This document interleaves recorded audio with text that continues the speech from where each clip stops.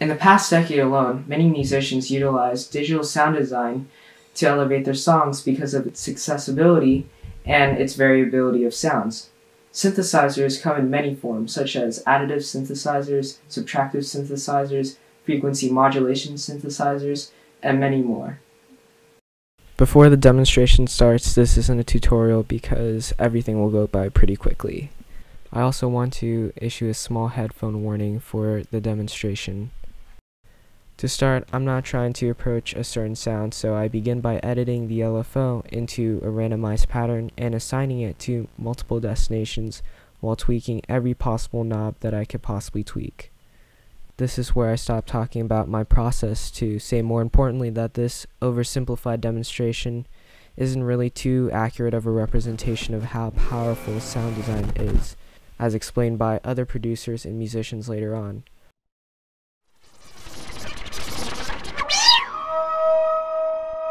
I was really interested in sound that had a lot of high frequency, really harsh, resonant, ringing sounds.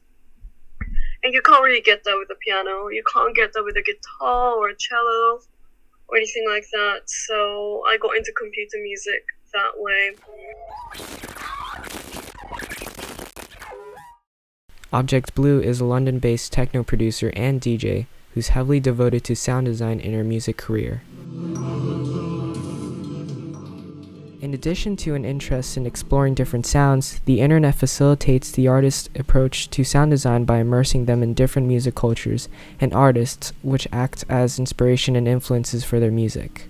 Joe Peterson is a music producer that pulls influences like deep house and electronic music to music that features guitars and analog synthesizers. I just listen to other artists all the time, and I would just constantly try to copy exactly what they do. And I would just try to steal everything from everybody. And, eventually if you steal enough, then, you kind of just get your own thing going.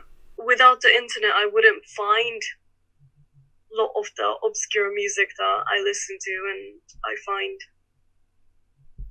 inspiring.